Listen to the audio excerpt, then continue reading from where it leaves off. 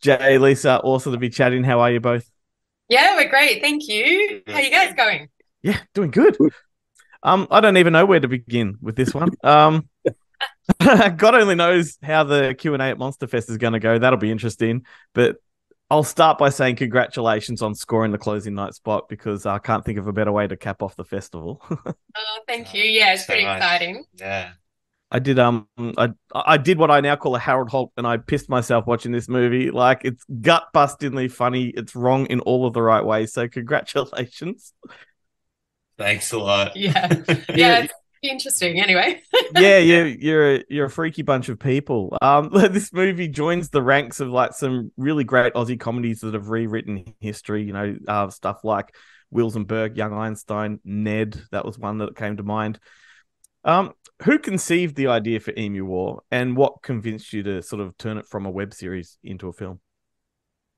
So our friend, we all met doing stand-up comedy in Melbourne, and our friend Jonathan Schuster in 2015 um came to us with the idea, and we thought it would be a really fun way to do like all sorts of crazy jokes and stuff. And I don't know, just started developing it with him. We developed it into like 6 minute short film, which is too bad for us to put out. And so then we cut that into a trailer, um, and put that online, and then that went okay. And so then we developed it with Screen Australia, and that's sort of the story about how things got going with Yeah. this And I think with project. the proof or with the trailer, the original sort of proof of concept trailer, it was became very clear that there's like a really big audience for this.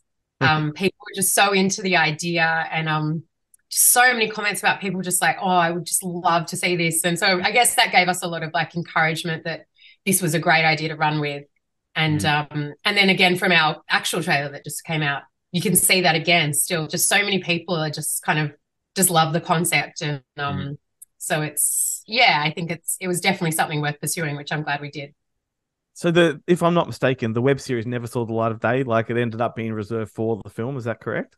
Yeah, so essentially the web it went as a web series and then there was some interest to turn it into a film. And basically it's the story was always it was always a narrative. It wasn't just like little snippets. Yeah, So it kind of works just fine as a full film. Um, sure. so it was just some tweaking in the edit, but it's pretty much the same story as we were going to have as the web series.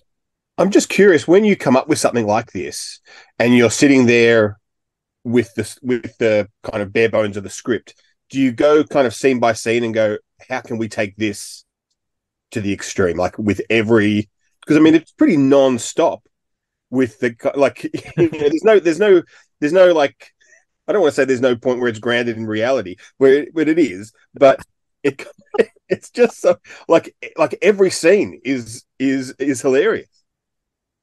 Well, I think it helps that the writers are all comedians. Yeah. And it was kind of, I mean, we did writers' rooms and it was like, it was just sitting around a table throwing ideas out and Yeah. kind of everyone going like, can we do that? That's a bit nuts. And then, but How then do people get it? How would someone break out of prison? Yeah. Like they have to have sex, and it's so hot that the bars melt. It's like Yeah. an example. It's like yeah, that one and was it's like, pretty sort of just like floated out. yeah, It's just yeah, like it was pretty organic. All of the ideas. It's yeah. just sort of like I mean, admittedly, since watching the film, I think to myself now in every situation, what would the horniest man in Australia do? Oh, don't start me on Alan. Oh my God. That's Jonathan Schuster. So yeah, he was he reserved the best role for himself. But, yeah. My God. Yeah, like I'm going to be quoting that guy for years, I reckon. So look, I mean, the thing is, I was amazed because I've been watching your videos for years, like your online stuff, and I didn't even realize that you were involved with sort of Emu War until I saw all of you start popping up. I'm like, oh my God, I've been watching these guys for so long. So it makes sense how you've got everyone involved in a movie like this. But speaking of people like investors like Screen Australia and things like that, how do you convince them with material that's so crass and edgy? Like, are they on board from the start? Are they worried about, sensitivities in the market and all that kind of stuff?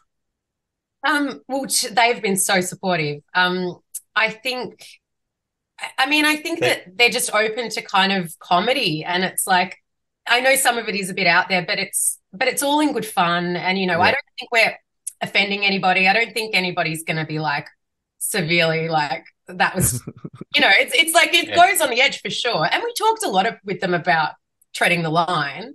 And I think there are a few things that we had in the original scripts that kind of, there was like the conversations like, oh, is this a bit, maybe this is going a bit far or something, you know? So I think we did tone some stuff back from the original, from the script, and maybe in the edit we lost a couple of things, but all in all it was there's a scene, I don't want to give any spoilers, but there's a scene with a ghost, and it's kind of on and the that edge. was like it's a discussion. People from Screen Australia were like, we really strongly want it to go, and we were like, we're passionate about this and we need it in there. And then they let us have it in there. So it was like, you know, so they've been so good. Yeah. You know? I always wonder if those meetings are kind of like, so you've got in the script that the Queen Emu is going to have 6 boobs. Is there any room to move? And you're like, well, we can go 4. But how about 2? No, it needs to at least. You can't have a human amount. It's got to be. Yeah. It's a thing. It's of degrees. Yeah.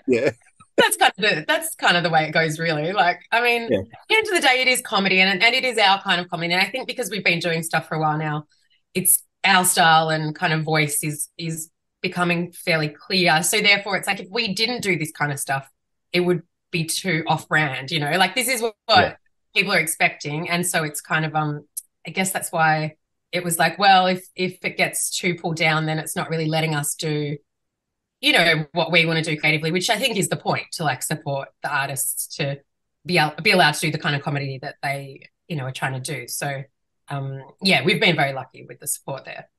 And we were shocked when they approved it. Yeah. As well. We like when we got the call, we were like, oh my God.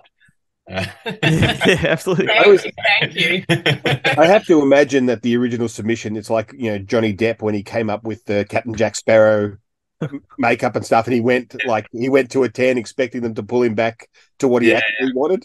And then, they said yes to all of this. That's it. I mean, to be fair, we did spend years on that application. So I mean, we definitely worked hard to get the yes. But I think it's a good show of like, you know, just being allowed to like kind of express the comedy in this way. Yeah. I think we've ticked over year 6 of like work being spent on this project, and we're not finished. Yeah. Time's ticking. I mean, I know we're focused a little bit on the outrageousness of it because, and I think that's the best selling point of the film, to be honest. And as well as all of your mates that you've got that are comedians, you've got like Damien Callanan is in there as well, and he's fantastic. And I don't think there's anything more tragic than a bloke losing his wobble board. That just sort of broke my heart right from the start. But you know, the fact that you do have a few people in there that are not, you know, regulars to your work, was there anything they weren't willing to do, or was it just everyone in right from the get-go? There were things that our actors were willing to do that I was truly shocked. Like, like just such troopers. I think everybody was, we to not give too much away, but there's like, Damien's sort of like, what would he be in his like late 50s? Yeah, he's been amazing. Yeah. Like considering how ridiculous the show is. Like oiled, like, you know, sort of oiled him up and like had him shot for way too long doing like a really great cleans. A sex scene. Oiled up as well. Yeah, they're all oiled up. Very steamy. It was very hot in that studio. And we're like coming up with different positions and stuff. And we're like, we got enough. We can move on. Sort of, and he was really great about it. He was like, we really put him through the like. He told me he sometimes gets sore knees, and I was like, there's an ungodly amount of kneeling his character. All this like such legend stuff. He's such a legend, you know. Just to like, you know, just to be part of such a small, like little stupid movie, you know. It's such a show of like how how good these guys' sense of humors are, really. Like, there was nothing that anybody was like, oh, that's too much, or I don't want to do it. It was like everyone was just open to, is this going to make it funnier? Yes, then let's do it. Like, which is a great vibe on set. And yeah, there were some days where it was just like a lot of laughing. What was the hardest thing to shoot in terms of keeping a straight face? Great question. Well, for me, there's a scene where we're in the cell, and I'm explaining why I can't be part of the orgy, and and John Campbell, our other director, and Jay were just yelling some lines at me, like try this, and they were just getting more and more ridiculous. And I don't know if you remember that scene, but there's a lot of it does end up in the edit, but there's heaps that doesn't, and I could not get a straight face. Like, yeah, the kissing for warmth. We were all laughing. Yeah, that was it. That's a great scene. And in sort of elaborating on that, like, do you each have a favorite gag in the film that's not a spoiler? I got to say, for me, it's probably the bro moment with the bush tucker. That whole gag was brilliant. Oh, right, and obviously Alan's intro just had me in stitches. I know, I love those two. Yeah. God, I'm just trying to think what my favorite is. Yeah. I don't know. I really like that. I really like the sort of I don't know. I think it's kind of a spoiler, but there's stuff to do with the dead son's foreskin, which I don't want to give away too much. I don't think that's a spoiler in and of itself, like, because that sort of doesn't say a lot. There's a lot of people who listen to our podcast who are only listening to it because of the constant references to Dead Boy's foreskin. So yeah. I wanted to join the lineage. I think pretty intense. Yeah. Damn it, that was probably That's true, because the way you were describing the jail escape before, that's how we warm up for a show. So yeah. Good. But is it 10 a.m.? Yes, good. It's hard. I love it all. It's all good stuff. Get along. I'll see it. Look, we were watching some last night, just kind of trying to like prepare ourselves for what people are going to react to, and I was still crying, like, and I've watched it all 100 times. So, yeah, I hope people like it. I don't doubt they will. And like, it's obviously been, as you explained, a long and grueling process to get the movie to this point and then get it over the line. But have you thought about what's next for you, or is it too soon for that? Yeah, we've been thinking about what's next, but we have like lots of ideas, and none have like jumped through the picket line yet. So yeah, right. Yeah, I think Goxie needs his own movie. Oh, absolutely. Yes. Yeah. We've had the Coca-Cola kid. He could be the Big M kid. Yeah. Oh yeah, I'm shocked that he hasn't been sponsored by Big M yet. He missed out on the lead role in the Shannon Warne biopic. Yeah. I feel like should have been in that. Should have been in that. I mean, he should be in everything. Yeah. Really. Yeah. But yes. Yeah. Probably something with him. Probably something with him and all the other people that are in everything. But yeah, for sure. To be able to kind of just get all the people that have been, we've been making stuff for years, and it's nice to be able to kind of grab all those people and put them in a film. So, but it's at this point as well, it's quite like daunting, just the idea of going, like, you start writing stuff and you go, God, do I want to live with this for the next 6 years? Yeah. That's true. It's a good way to filter out the ideas, though. Like, you come up with 20 ideas and you go, do I want to spend 20 years on this biopic of Harold Holt? Well, if you piss yourself all the time, maybe I do.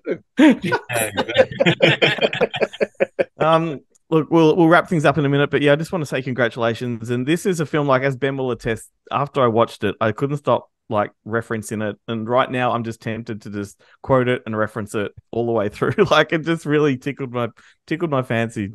And yeah, I'm probably going to go back and watch it again at Monster Fest. So congrats. Thank you so much. Love hearing that. Yeah, I do want to ask both Glenn and I.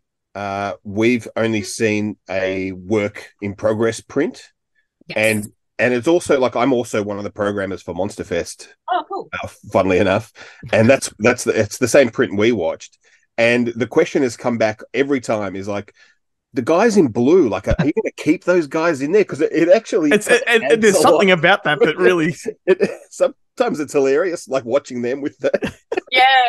Yeah. We're not, but there was a point like where the other day where like there's a chase scene with Goxie and an emu and there was a shot of the blue guy. We need to get him out, and I feel like you were like, "Oh, maybe we'll keep him in." It's kind of funny. Yeah. Well, so hard to know. Pops up just very briefly. You're just like, is that funny? Yeah. Like if you do an alternative previs cut and put it on the DVD or something like that, like I'm sure people would love that as well. Yes. We do want to do one of those, before and after VFX like cuts. Yes. Awesome. But yeah, those bits were ridiculous. But yeah. Well, thanks so much for the time to have a chat with us. It's a thrill. I want to own this film. I want to show it to everybody, and can't get enough of it. Thank you so much, guys. Lovely to chat to you. Yeah, hopefully see you. Oh, I'm sure I'll see you at Monster Fest. Yeah, No definitely. doubt. Incredible. Thanks.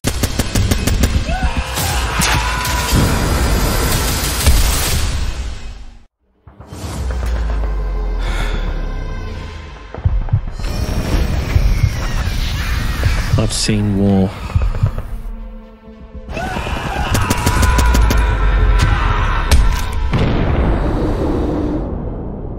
I see war. No! An evil lurks in these lands. I'm scared, Mama. I need a team to go deep into enemy territory. It's going to be a real cold one tonight, so we're all going to have to kiss for warmth. You remind me quite a lot of my son, Private.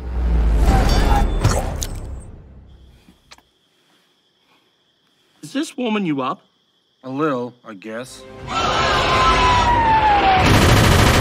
Every human on that battlefield will die.